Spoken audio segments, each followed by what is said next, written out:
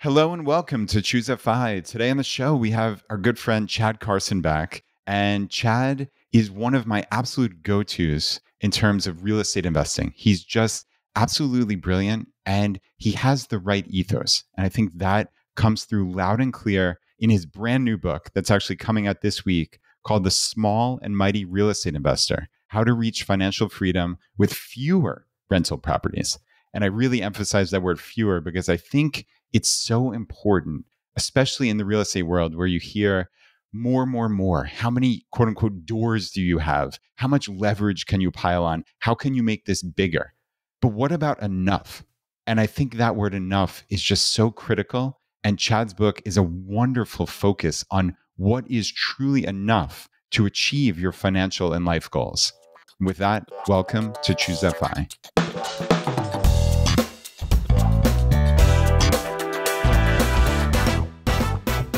Chad, it is so good to see you. Welcome back to Choose FI, my friend. It is good to be back, Brad. Thank you for having me back. Yeah, this should be great. So we have a lot to talk about because clearly you have this book that's coming out this Thursday, July 20th, 2023. And the book's fantastic. You gave me an early copy of it. I was fortunate enough to be able to give it a little blurb. And I really think it's important. And I told you that personally. I think this is important because I just find that the real estate community, and of course this is a broad brush and I hate to do that, but they seem focused on the wrong things to me. And this book kind of corroborates that thought in my own head. And I'd love for you to talk about how you see that, like how this idea coalesced in your mind in opposition to what this drumbeat is from the real estate community.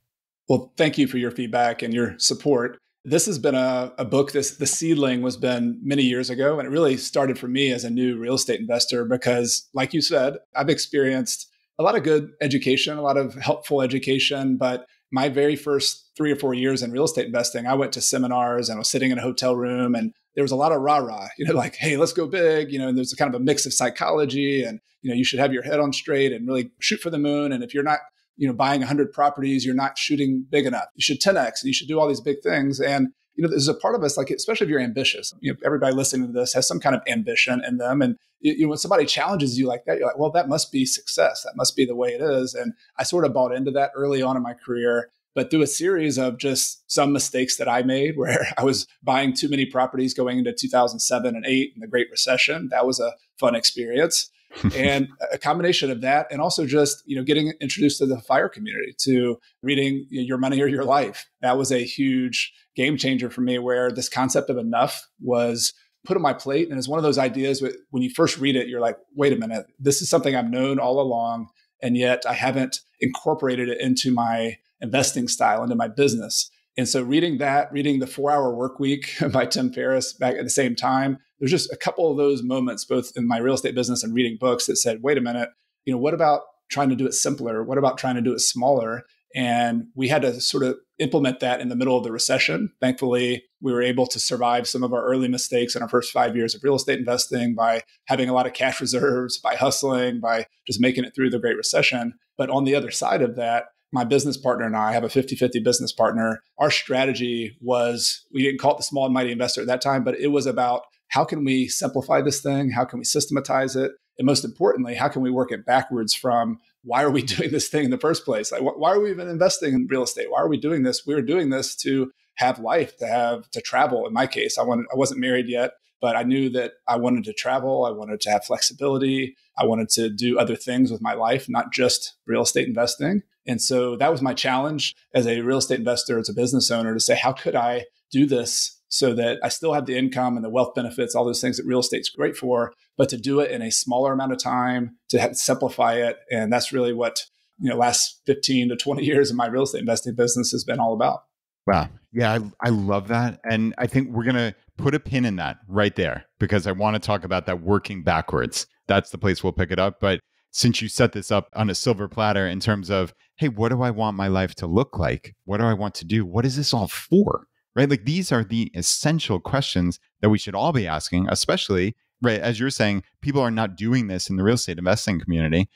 You and your family have been off on adventures now for the better part of how many number of years? It's been a lot. And I know you're actually finishing up an amazing 12-month stay in Spain right now. And I'd love for us to just take a couple of minutes to talk about that, because I think that is so important. That why? Why are we doing this? And you've had these remarkable things going on in your life. Yeah. So going back to that 2007-8 episode where I was sort of up against the wall, thinking, why am I doing this? I made a list at that time that said, here are the things I want to do. And one of the highlights was I want to travel abroad. When I was at university, I played football and I'd studied abroad a little bit, but I just got this itch to travel and explore other cultures, to learn new languages. So I just knew that was a kind of a center part of what I wanted my life to be about. And wouldn't you know it, I met somebody who I ended up marrying, who on our first date, we talked about the same thing. She's like, I really would love to go live abroad and do this and travel around. And I said, that's interesting. That works out okay. Let's do this. All right. So as we started working on the financial independence adventure, we tried to say, how could we do this? And so we've taken a series of trips. Before we had kids, we went abroad for 4 months and traveled around to Spain and South America. When we had 3 and 5-year-old kids, actually the first time I came on the Choose FI podcast was I was in Ecuador with my wife and kids. And we lived there for 17 months. And my kids learned to speak Spanish there. I took Spanish. It was just, there was no purpose in being there other than let's slow things down. Let's press pause. Let's test this experiment of whether we can actually have rental properties back in the United States and only work 2 to 4 hours per week and live a life somewhere else. And so that was, experiment number 2. And then experiment number 3 was us going this last year, went to Granada, Spain. And so we've been living here. We rented a house. Our kids went to local schools here. My wife has been teaching English and taking classes. I was telling you, one of my favorite things to do just as a hobby is just to walk the streets. Like I love walkable communities. And our home base in the United States is Clemson, South Carolina, which is relatively a walkable town. It's a university town, but it's got a long way to go. And I've been trying to get it to improve it. But being in a town like Granada, which is thousands of years old, where you have these little narrow streets and you can wander around like in a maze for hours and hours and just walk and walk and walk and study history. That's been between that and studying Spanish and writing a book. That's pretty much what I've done for the last 12 months. Yeah, that is incredible. And so as a sidebar, I love how humble you are because, I played a little bit of college football. Meanwhile, you played for Clemson University. I think, were you team captain also? Am I remembering right? Yeah, I was the team captain my last 2 years. So junior and senior year. Yep. I played a little bit of college football. That's great. So yeah, in terms of walkability, it's funny that you've hit on that. Obviously, you've hit on that much more than I have, but anecdotally in my own life, that is the thing that I've realized that I crave when I travel, especially. And I think about that in terms of where do I want to live in the future? Because when we went and visited family in a little part of London called Chiswick, it was just like the perfect location. And it just made me realize, wow, this is a gaping hole in my life that I didn't realize I had. We were literally like 70 yards from the high street and like the M&S grocery store and 100 yards from the underground station on the other side. And it was like just inside zone 2 in the underground. So it was like super close. All the restaurants, everything was walkable. It was amazing. There were parks. It was like, what am I doing in this little island of suburbia? I don't understand. Yeah, it's one of, I think the superpowers of FI as we progress is that you can change locations, whether it's for 2 weeks or whether it's for 12 months like we're doing. And you can experiment with where you like to live. And like not only where you like to live, even if you're rooted in a community, which we have pretty deep roots in South Carolina and Clemson. I have family nearby. We've decided to, there's things we don't like along with things we like. We've decided to try to help change some of the things we don't like. But it's so cool to travel and visit other places. And it's almost like you're trying on new clothes and you're like, oh, wow. Like for us in Granada, like 2-minute walk to the grocery store, 5-minute walk to 5 little plazas, 5-minute walk to our kids' school. I walked my kids to and from school every day. I played pickup soccer and pickup basketball with a group of friends who I would bump into and say hello to in the street every day. There's just this fabric of a community that happens when you're in a walkable community. And one of my frustrations in the United States and North America, really Canada as well, is just how little we see each other on a physical basis. We see each other through the windshield. And a lot of it is like people are frustrated like you and I are, but a lot of it is, why is it that way? And we could go down this rabbit hole forever, but a lot of it's the infrastructure and the way things were built in 1940s and 50s, the way the car culture kind of took over, and it's just become lopsided a little bit. And so it's really interesting to study it and to think about it. And so for those of you wanting to have some financial independence aspiration, this is a rabbit hole you could go down for sure when you start looking into the how to build communities and how to structure them from a kind of physical standpoint of roads and zoning and all of that. Yeah, I love how you've jumped into that so thoroughly with all that important stuff. I just think very clearly I'm at the surface level of this in terms of even, okay, I might not have to move to London or Granada, Spain. What about in my own community? In terms of the gym that I go to, it's one of these kind of like Equinox style gyms that has a little bit of everything. There's a pool, there's a sauna, there's all this stuff, an incredible gym. And I'm like, wow, this is in one of those mixed use communities. If I lived a 30-second walk from that gym, which is very possible, there are like 100 apartments and 50 townhouses within a minute or two walk, I would probably just graze in and out of there a couple times a day. And again, this is silly. I'm not doing it, but like that thought, Chad, has crossed my mind. And it's like, okay, why are we spending so much time talking about this?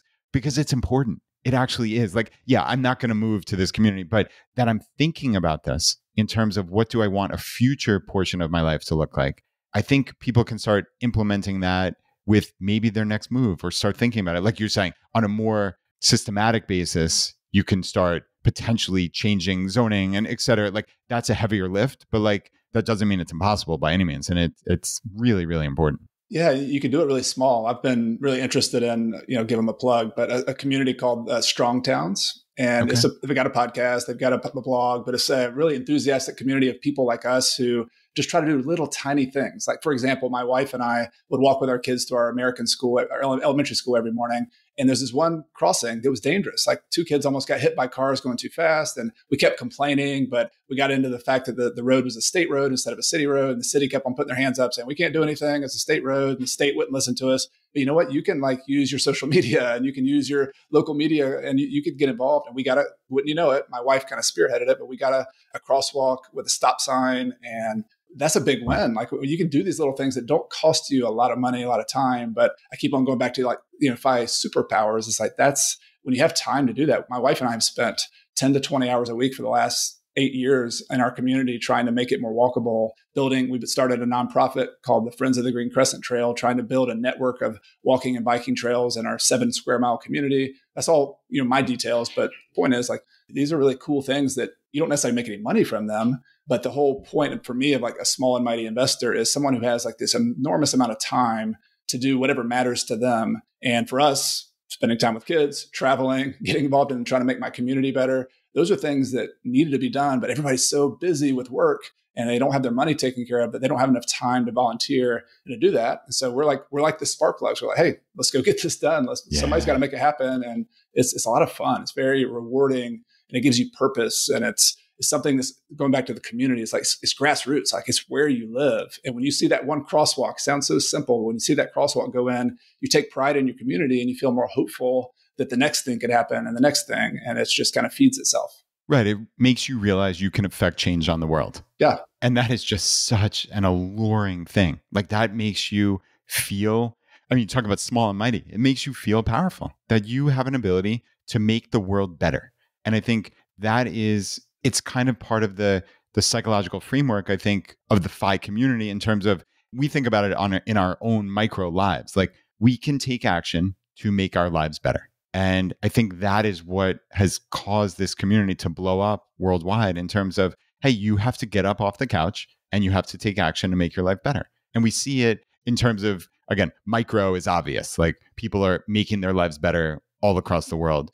But then I even see like the next step up is I've had dozens of emails. I got one just the other day of, hey, my company didn't have a 401k plan.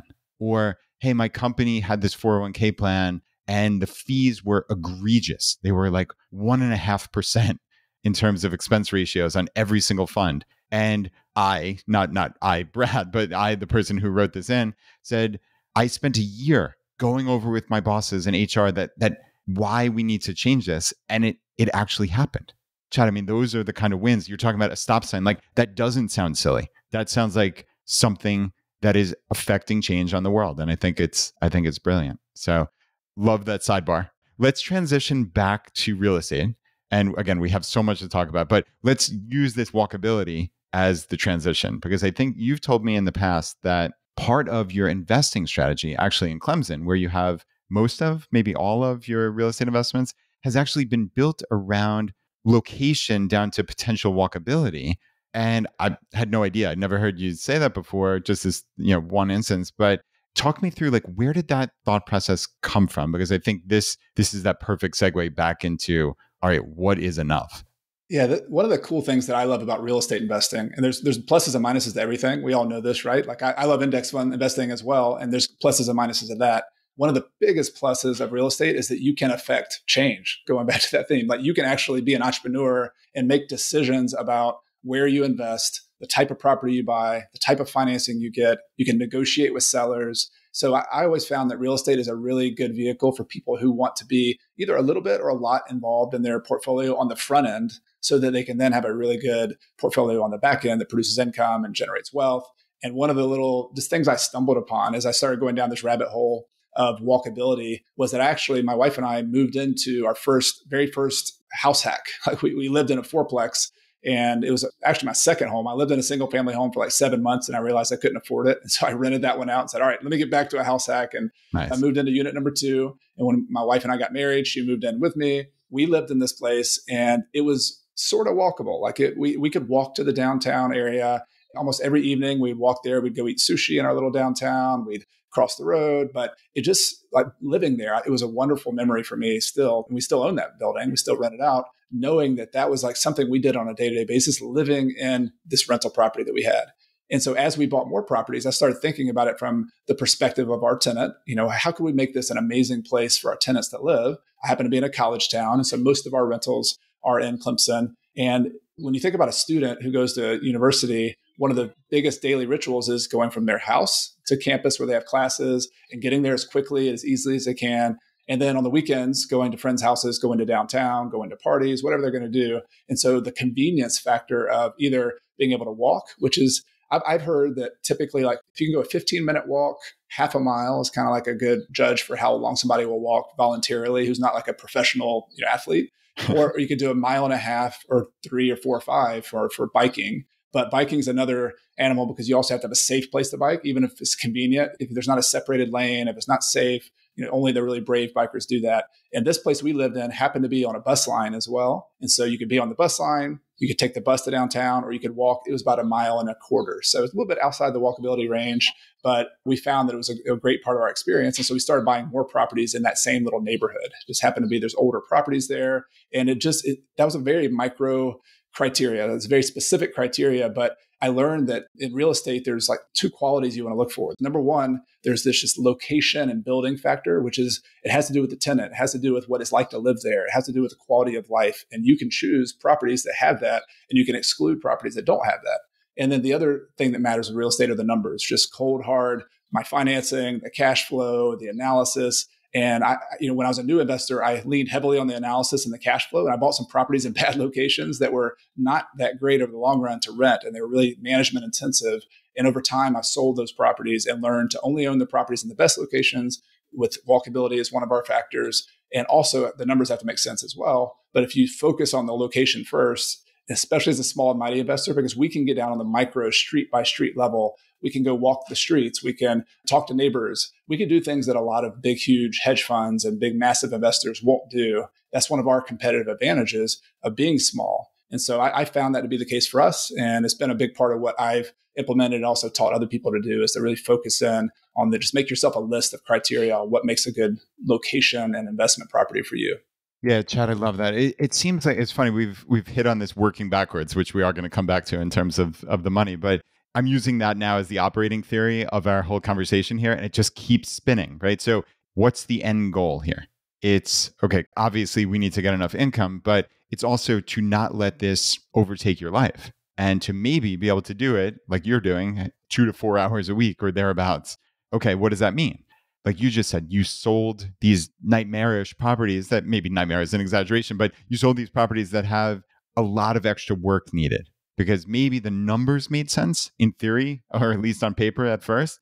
But when the rubber hit the road, man, that's a headache. And I don't want a headache if it's not giving me, even maybe if it is giving me an outsized return, but especially if it's not, right? Yes. And a lot of people judge real estate, whether they get into it or not, by those worst scenarios. And my experience has been the best properties. It's not just like a 2 or 3 times less hassle factor. It's like 100 times less hassle. It's a huge difference. So it's one of those 80-20 or maybe a 5%, 95% rules where if you get the 5% of the least hassle properties, and this typically is like single family houses, are the best, the least hassle. I have a mentor named John Schaub who wrote a book, Building Wealth One House at a Time. And he just, after 50 years investing in real estate, he just buys houses. He's owned apartments. He's owned all the other stuff. I haven't learned his lessons yet. I do own small apartment buildings. They've been pretty good for me in a college town. But the type of property you buy, if you have a tenant living in a single family house who mows their own lawn, who takes care of the house, who stays there for 10, 15, 20 years, you can't imagine how much less hassle that is than an apartment or even an Airbnb, which I also like. But like those are just different ends of the spectrum in terms of how much involvement you have to get. And so part of my strategy as I grew as an investor, I start off as, new investor, just get a deal or two, build wealth for a while. That was kind of phase number 2, just try to grow. But phase number 3, as I started thinking about like transitioning and harvesting my wealth, I had to start thinking about the types of properties, the locations, the debt structure, which I know we'll probably talk about as well. But those kind of decisions that really matter a lot if you want to have lifestyle and be able to travel and literally work a couple hours a week. I've tracked it for the last about 4 or 5 years now. That's been my schedule in terms of working on real estate. Wow, just a couple of hours a week. Yeah. That is amazing. But right, when you're optimizing for, okay, what's the least hassle? Not what's the way that I can eke out the most amount of money, regardless of the, as Nick Majuli said, the return on hassle. When you don't look at it like that, but you look at it in terms of, okay, small and mighty investor, how can I get the 80-20 analysis? Like you said, how can I find those properties that are going to give me the least amount of headache that obviously are still giving me a return? I mean, let's be clear here. We're not saying we're not trying to get returns, furthest thing from it. But if all things are equal and you have 2 properties, one is a nightmare, one is not, and you're looking to cull one of those, it's pretty clear which one is going to be sold in that case. Exactly. And so I would say, number 1, pick the right properties. And then number 2, going back to the whole point of this fork in the road in the real estate space, one is like scale. And their solution to this problem would be you need to build systems, you need to hire people, and you need to step above your business and just run the business. That's like the typical business advice you get is you need to build this big operation and then you can be the CEO and eventually the shareholder of the company. Like that's possible. Like people do it every day. But I think the thing that's not talked about with that kind of traditional business ladder is that it's really hard to do that. It's really hard to build systems. It's really hard to build operations. And so my advice is to pick the right properties and cull your properties down to a small, manageable size portfolio. And yes, build systems. Yes, like I outsource a lot. The reason I can work 2 hours per week as opposed to like 60 to 80 hours a week like I did when I first started was I outsourced a lot to property managers. I let my tenants in my houses do the lawn maintenance, and they can call the plumber here and there. So like there's ways to build systems, but you can't systematize everything. There's always going to be fires to put out, and it's hard to do. And so having a small portfolio, I think, is a secret sauce to eventually having the lifestyle, the time freedom, the flexibility that you want. Chad, we're going to come right back to this because I want to ask you actually what makes up those 2 to 4 hours per week. Because yeah, in theory, you've had now 15 plus years of iterating and trying to figure this out. And like you said, there are always fires. I want to talk about that, but I did want to just very quickly go back to something absolutely brilliant you said a handful of minutes ago. It would be a crime to not focus on this. And this is with that operating theory of working backwards. And it's subtle here. In terms of, you said about Clemson, okay? I'm in a college town. What do people want to do there? What are they doing? They're going to school. And again, this sounds subtle, but this is really important. I have another example that I just thought of. Okay, what that means is, like you said, people are going to want to walk to their classes. So you said also it could come down to 1 or 2 streets. Now picture that like in a real world scenario, there's some main thoroughfare there, right? Like a 6-lane or 4-lane, let's say, major road, which, it sounds great. Hey, I'm close to this access and there are shops and restaurants. But if you're on the other side of that from campus, well, that's going to be a whole lot more difficult to walk to campus than if you were on the other side of that main road. So you might see two properties that are within 200 yards of each other, but one is dramatically easier for, again, when you're working backwards of what are they actually doing there? They're going to school. Now, another example that I thought of was, Chad, like Airbnb. What are people doing there? They're sleeping in most cases, right? So I think about all the Airbnbs that I've gone to, they're shades. Like, I know this sounds silly, but I'm a sleep optimizer. Like, the curtains or shades that they have are horrendous. You get woken up at 5:15 with streams of light coming in. I was just at one of these places last week. A simple little investment of a couple $100s to get blackout shades or blackout curtains would be a massive difference, and would just show to me that Airbnb host is really thinking about, what am I doing? What are these people doing here? And how can I work backwards? So like, that's actually a pretty cool way to go through life, is to think about that. Yeah. And the cool thing about real estate, and some people might be thinking about this if they haven't done real estate, like, oh my gosh, this is overwhelming. I got to figure all these things out about the shades and all that. But the cool thing about real estate is it's pretty intuitive. Like, we've all lived in an apartment. We've all lived in a house. We've probably at this point all gone to an Airbnb. And so if you work it backwards from the experience of your customer, your tenant who lives there, and say, what kinds of things does that person want to do? All right, they want to sleep without being woken up at 5 a.m. They want to walk to the campus. They want to walk to downtown. And this applies everywhere. This isn't just a college town thing. Like, everywhere I visit, I'm in here in Granada. There's an old community, like the oldest community in Granada is the best. Like, it's the place where people want to live. And if you look at the rents, if you can go on Zillow, and anybody can do this, go look in your town at where the rents are highest and where the prices are the highest. That's your A location. Like, that's where people want to live. And as a real estate investor, you start asking yourself the question, like, why? Like, why do people like living there? Sometimes it's because there's a park there. Sometimes some people follow Starbucks, for example, in certain towns. Oh, there's a Starbucks there. I'm going to go within a quarter mile of that. And so these are pretty intuitive things that you don't have to have a rocket science degree in how to analyze markets. No, you just need to be a shopper who's lived in properties and go get on the street, walk in the neighborhood, walk to that 8-lane road and say, wait a minute, like, this road is like getting in the way of me getting to the place I want to go. I bet a property on the other side of this would be much more valuable than this side. That's intuitive, but that matters when you get into real estate. Yeah. And I think it's funny because I just thought of another example. And as you said, like, think about your own life and what are those little kind of pain points. And if you have that problem, other people undoubtedly do as well. And I think about like hotels. Chad, this is the one that bothers me the most. So I'm getting my little pet peeves out here. This is fun. Go for it. You think about a hotel chain like Marriott or Hyatt. I mean, they have dozens of brands, but when you walk into a hotel room, it's the same darn thing. It's 2 queen beds.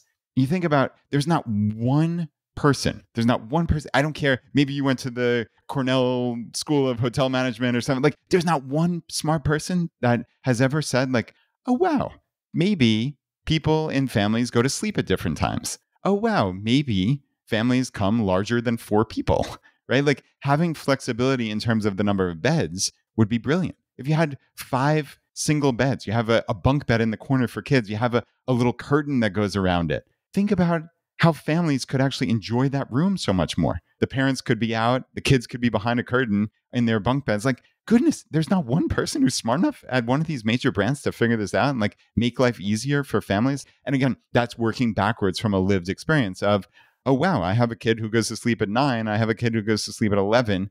And the kid who goes to sleep at 11 has to hang out in the bathroom of the hotel room, right? Like, so anyway, I'm harping on this because I think, Chad, I hope this is actually a takeaway is this working backwards, because it's a cool way to think about problems and think about, more importantly, solutions. And I think that's what you've done with such wonder here with the Small and Mighty is, okay, let's get back to like the working backwards from the money, because most real estate investors say, hey, what's the most that I can get? How much can I scale this up to? Can I get 1,000 doors? And I think you take the exact opposite tact. And I'd love to hear you talk through that. Yeah. And part of this is thinking about working it backwards from the person, you who's listening to this, who's actually going to be investing. Think about your journey as a real estate investor. So you're going to start as a new investor. Your goal is just going to get a deal, get 1 or 2 deals, learn. You're going to learn a ton. That's your goal at that point. The second stage, though, you go to this wealth builder stage, is what I call it, and is where you're really accelerating, and your focus during that stage is taking a $100,000 nest egg and turning it into $1 million nest egg, or you're trying to reach your FI number. You're trying to get to this point where you can actually live off of your investments. And so that a lot of what you hear, the advice you hear in the real estate space, are tools and strategies focused on that. And that's great. That's where a lot of people are, and that's fine. What I found missing, though, and one of the gaps I'm trying to fill with this book is like at some point, you've got to change the game you're playing. Like you got to switch your tools, because eventually, like continuing to move the goalpost and getting bigger and bigger and bigger and saying, all right, I'm making $300 per month in cash flow. I want to make $120,000 per year. That's a lot of properties, 300 times whatever I got to get, right? Well, here's the transition point, and this is where it's a little counterintuitive, is at some point when you have enough equity, or maybe more than enough equity, that on paper, you could actually live off of this. Then what you can do, and what I did was my business partner and I started changing how we allocated our cash flow. So instead of going and buying another property and saying, all right, we got $100,000 saved up or $20,000 saved up, we're not going to go put that as a down payment on another property. We're actually going to go pay off properties. We're going to pay off the debt on our properties, because the key word, going back to your money, your life, we had enough. Like we had enough properties where, and I'm happy to go through some of the it's real simple math, but we had enough that we knew we could cover our financial independence number with, theoretically, if we just turn that equity into more cash flow with our rental properties. And so paying off debt is one of these like sacrilegious things to do in the real estate community for some reason, but it's something that, number one, reduces your risk, which is, we should talk about. Risk is the chance that things go wrong. Like what if we have a very small chance, but what if we have another, depression for 10 years and rents go down by 30, 40% and values go down by 60 or 70%?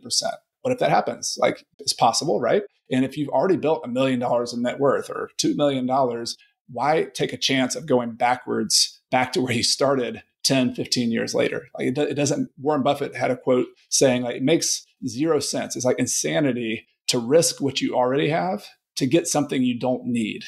Like it's insanity. Like it doesn't make sense. Yeah. And so the practical application that I'm trying to put forward as real estate investors is, use debt as a tool. It's great. Just use that as leverage. But at some point, let's start talking about strategies to reduce your risk, pay it off. It also increases your income. Like if you have a $1,000 mortgage payment on a $100,000 loan that you've had for 10 years, like pay that off. And you've now freed up $1,000 per month or $12,000 per year, investing $100,000. That's a 12% quote cash on cash return. Like you're freeing up $12,000 a year. So that's a good thing. Like that's helping you. That's part of the math of living off your rental properties, is freeing up cash flow, is reducing your risk. But it also has a psychological benefit, is that one of the tough things about real estate is that stock investing has like dollar cost averaging. Just every month, invest. And over time, the market goes up. Real estate's a little more, like you kind of goes in lurches. You buy a property, you do this. But if you start saving up money and doing something like a debt snowball, it gives you a very specific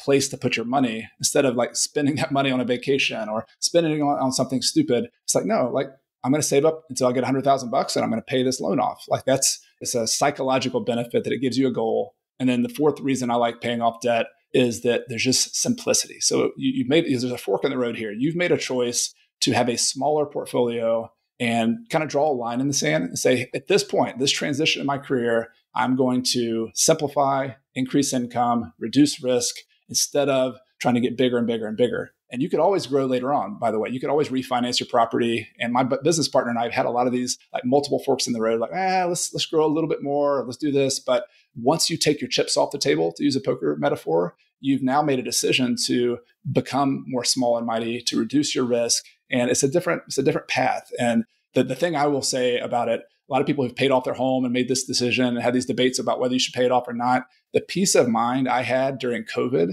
during a really difficult time when I was nervous. I'm like, I don't know if the college student is going to come back to school for the next year. I had no clue for a month or two there. But the peace of mind I had having a really safe portfolio, wasn't 100% debt free, but it's, we had like 10 or 15% of our whole value of our portfolio was debt. Meaning like if you had $1 million portfolio, we had like $150,000. Right. Which is debt. Astonishing. Let's be clear. It sounds like a big number when you say it out loud like that, but that is astonishingly low percentage. Yeah. And we started off at 70%, right? So it's over the years, we've just plugged away.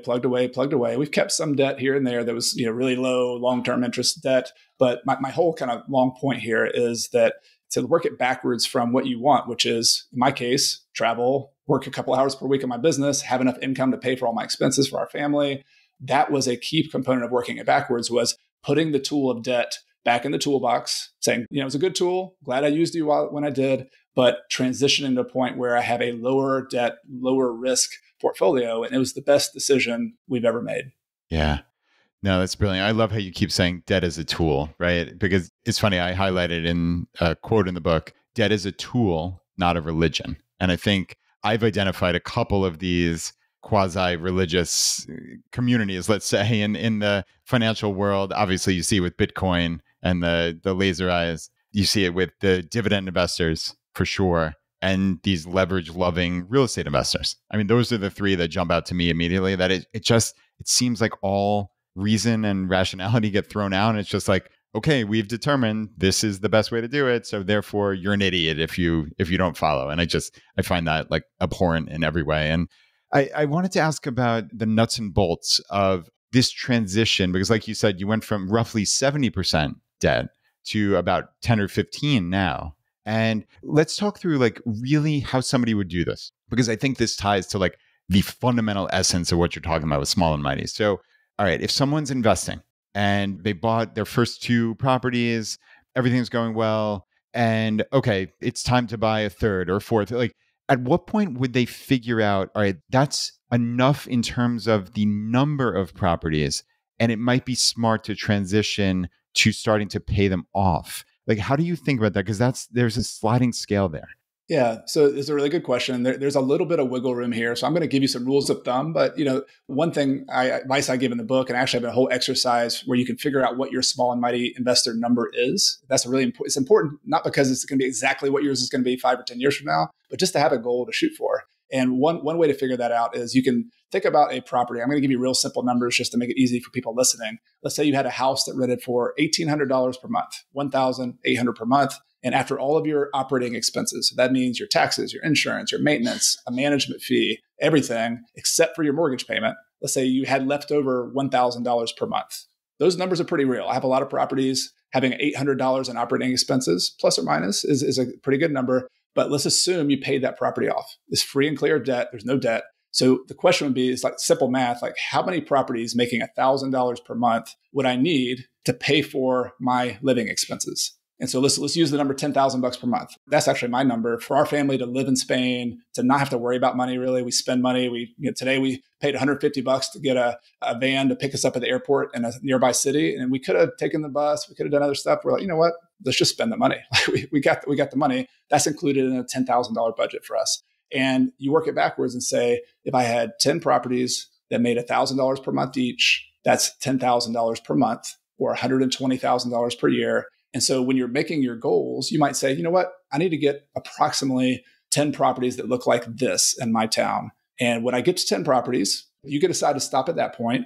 Or let's get in the weeds a little bit. You could say, I'm going to buy 15 properties. And one of the first ways that we started paying off debt was we bought more than we needed. So we bought 15 instead of 10, so to speak. Our numbers are a little bit bigger because I had a business partner, but we bought 15. We sold 5 of them.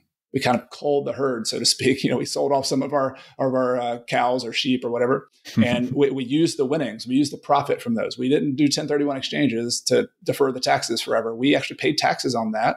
And you can do that strategically, though, by thinking about how much money you make every year and selling when you're in a low tax bracket, things like that. Stuff about as a CPA. But we would sell those properties, use the profits to pay off debt on some of the ones that we kept.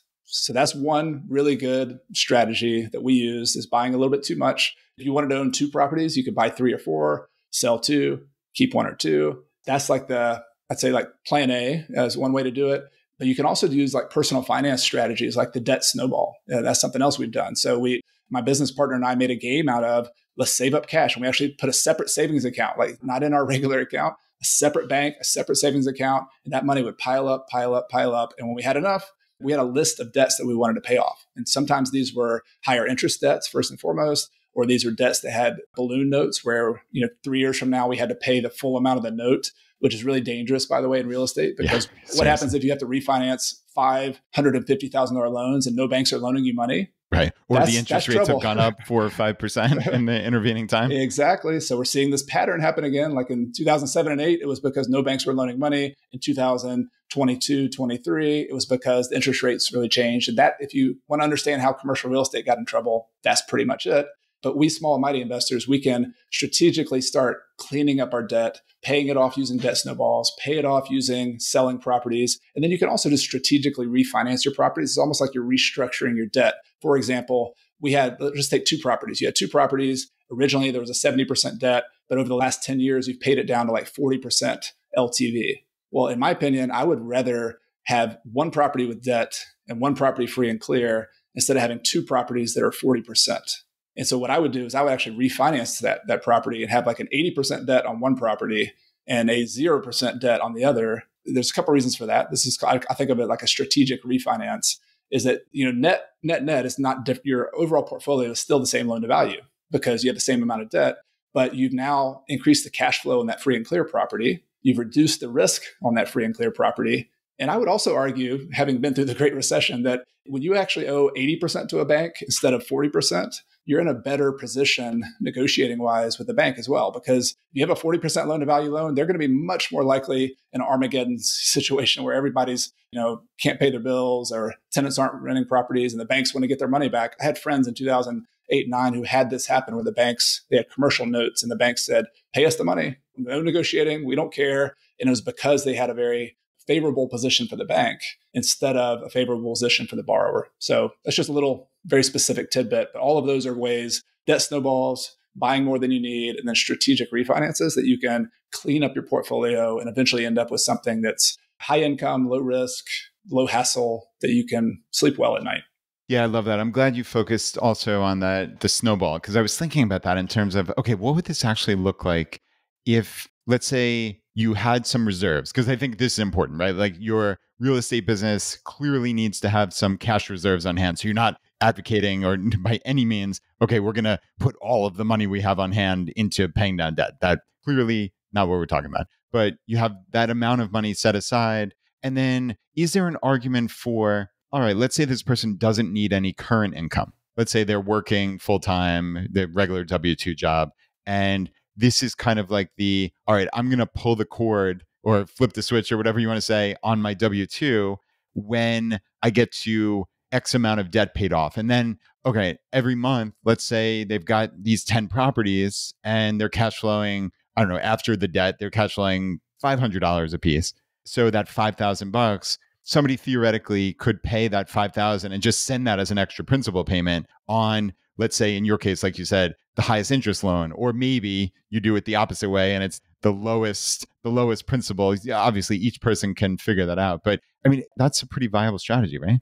Absolutely. Yes. And these are the kind of mental strategy games that you have to play. And it's a lot like the index investing stock world, and that this is a psychology game. Yes, it's math, like math matters, but the psychology is how can I get from point A to point B where I can pull the plug on my W-2 and I can know that I'm getting closer. That psychology of like feeling that progress is really important. As someone who played sports and saw how people, like how human beings can do their best, like I realized how important motivation is. And so debt payoffs, like you're talking about, is a great example. If you have $5,000 a month in cash flow and you have a W-2 job, so you don't need the money, just set that money aside. And the most optimized way to do it would be every single month, pick one mortgage and just pay off that one mortgage. So don't spread it out over 10 properties. Like that's the worst thing you can do if you want to get out of debt quickly. What you really want to do is pay off the first property. And now you freed up a $1,000 mortgage payment on that one. So now instead of $5,000 a month, you have $6,000 a month. And then you go to the second property. And now it's a snowball that keeps growing and growing and growing. And not only that, it's pretty flexible too. So you might get to 3 or 4 properties and say, you know what? I'm actually pretty good here. Like I've got, $10,000 a month or $8,000 a month coming in. You might do what we've done, my wife and I, take a mini retirement. Say, you know what? I'm going to press pause on my debt snowball and I'm just going to live off the cash flow for the next 12 months or 6 months. And I'm not going to wait till I'm 55 or 60 or 70 to go take this vacation. I'm going to do it right now. And that's actually what we did. When we took our first 4-month trip, we were not financially independent. We had a couple, 1,000 or 2 coming in cash flow. We just saved up the extra money and then we just did it. And then we did it again. Every time we've taken a mini retirement, we've been a little bit better off and a little bit better off. Whereas this time in Spain, we haven't, the budgeting wasn't really a big deal. It's like, all right, we got enough money in the bank. Good. Spend the money. And it's been fun to see that progression of the portfolio, but also the way you can live your financial independence lifestyle based on the progress you make over time. Yeah. And I love your definition of a small and mighty investor from the book is, quote, own the minimum number of investments that accomplish your financial goals. I think we've talked about that. And it's so beautiful. And I'm curious. So, okay, 10 to 15% of your total real estate assets, you still have some debt on. Is the plan to pay it off entirely? And if not, talk me through the strategy, because obviously you have vastly more knowledge about real estate, because it could go either way. And I'm not sure how you're going to answer this. Yeah, I mean, this is a debate that goes back and forth with my business partner, and I love our debates because he's super smart, and we get to kind of have our own little personal mastermind. And at the moment, I think I'm more like inclined to pay them all off, just simplicity wise. But the other thing is, like, a lot of the loans we do have are private loans to individuals, like family members and people who actually like getting 6% interest from us or 4.5% interest. And so they're like, "Don't pay us off. Like, what are you talking about? Like, we like this interest." And so we're sort of at this place where the debt we do owe is super low risk. It's friendly lenders. We have one bank loan, and that one bank loan is in a really low, it's like 25% loan to value. So we're not that worried about it. So at the moment, we're not really in a let's pay it off more. But you come back and we talk about this 5-10 years from now, I'm pretty sure we'll be debt free on most of our properties.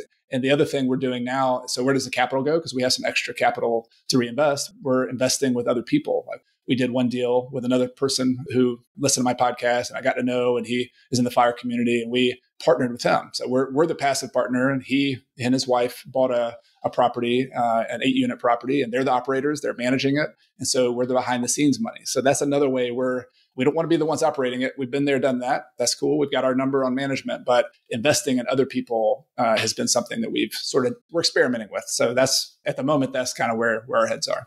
Yeah, that's fascinating, because ultimately, this is very personal. I think that's what's so critical about all of this is every aspect of this is personal. You're not trying to prescribe what somebody should do in every particular instance. I could have seen you answering, and it wouldn't have shocked me if you had said, all right, look, we have our number, and we even have like our fat fine number of how much money we need per month. I think you said about 10,000. I assume, let's just say for argument's sake, your business partner the same. Then any amount over that 20,000 per month, then, hey, maybe we think about adding one more property.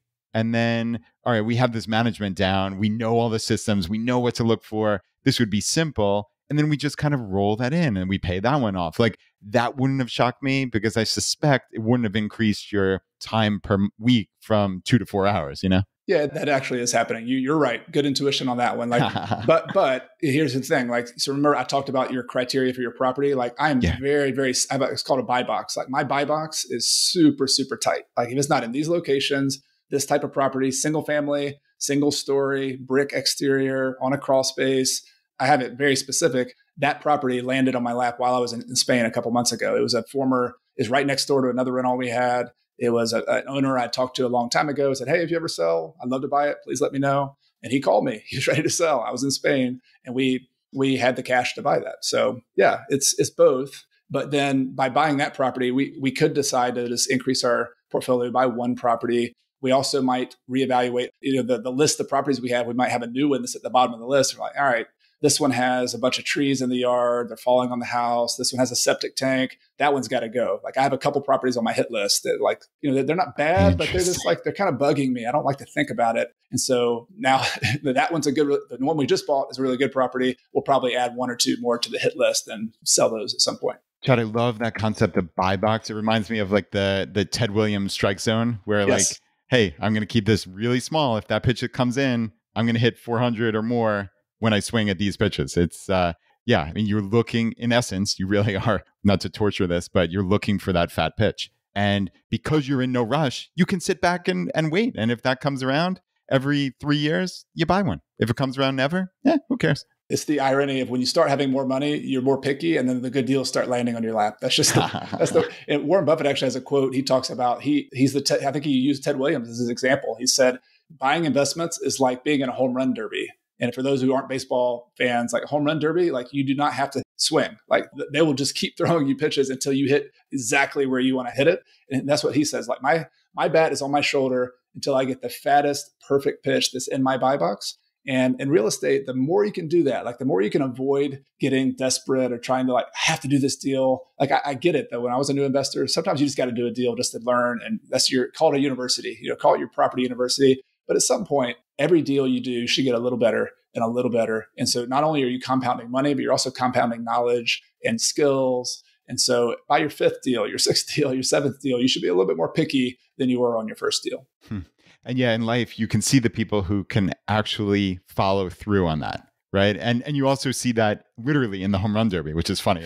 We're talking so much about baseball here, but like, you'll see some players, they'll let a couple balls go past them. And then it seems like they get antsy, right? They get a little bit antsy and that next pitch comes and it's not that optimal pitch, but they swing at it anyway. I'd love to do like a statistical analysis on that because I suspect some people are more psychologically suited to that than others.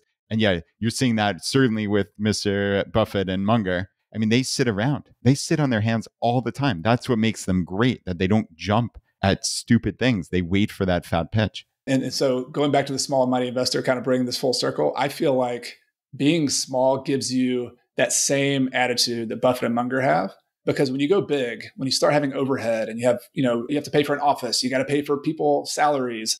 There's a time and place for that. But when you're small and simple with low overhead or no overhead, now you are the patient investor. Now you don't have to do the stupid move. And so it's all works together. Like the more you can keep things small and simple, my own experience has been, not only are you going to have more peace of mind, you're going to be able to sleep at night, but you're also going to buy better deals. Like you're just going to be a better investor. And I've been a big believer in this before I even knew the name of it. But part of me writing this book was like, I want to operationalize this and I want to have the techniques. For example, when should you pay off debt? When should you not?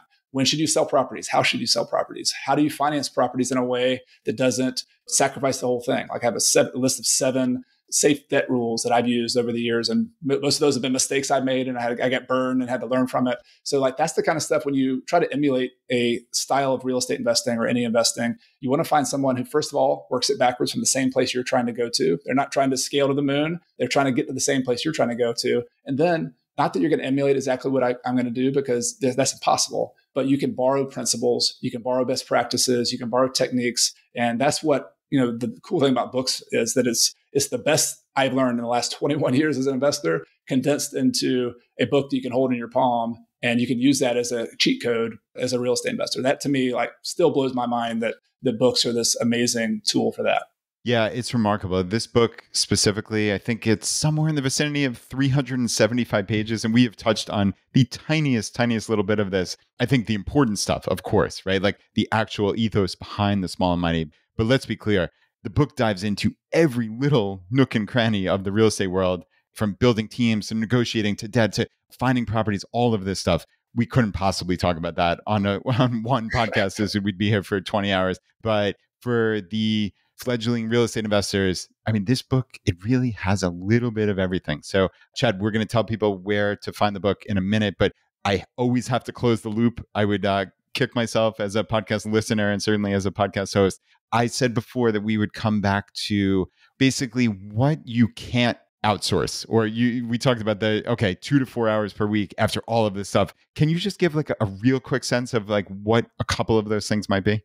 Yeah. So believe it or not, the most time I spend still is bookkeeping. And so we were actually in the process of hiring a bookkeeper, and we've had a bookkeeper in the past, and she was great. She retired, and we just kind of took on the bookkeeping ourselves. So between me and my business partner usually reconciles our bank accounts. I usually go back and like enter all the information on the transactions. At this point, we don't have as many transactions, most of them are pretty simple. But yeah, bookkeeping is like 50% or more of that. And the way it works, practically speaking, like I said, average of 2 hours per week. But, 1 week might be, I do 4 or 5 hours of bookkeeping for the month. And then that's all one day. Like I set aside a Thursday to do that and I really focus and do my deep work on that. And then other weeks, though, I might have like just 30 minutes. And what that 30 minutes is actually pretty strategic and important. I'm responding to text or emails from my property managers. There's a relationship we have with them. They're my most important team member where I am in my stage. So we have 2 different property managers in Clemson, both do a great job.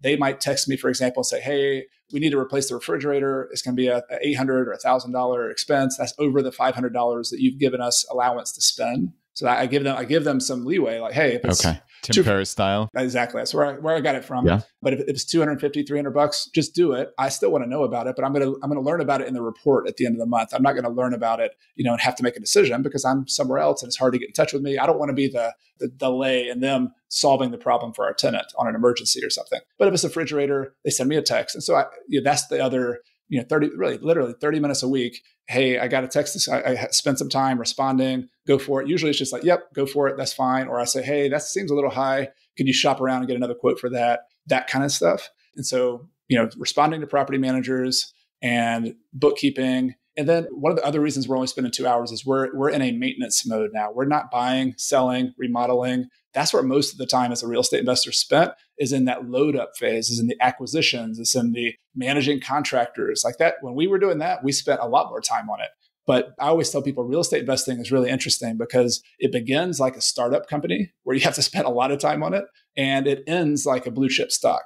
Like it ends like literally a couple hours per week. And for me, yes, it's not as passive as a index fund. Maybe you spend 0 hours that week, but it's passive enough. Like I've never had my real estate business get in the way of me doing what I wanted to do in my life. 2 hours per week from anywhere in the world. Like, okay, that works for me. That's and amazing. That's good.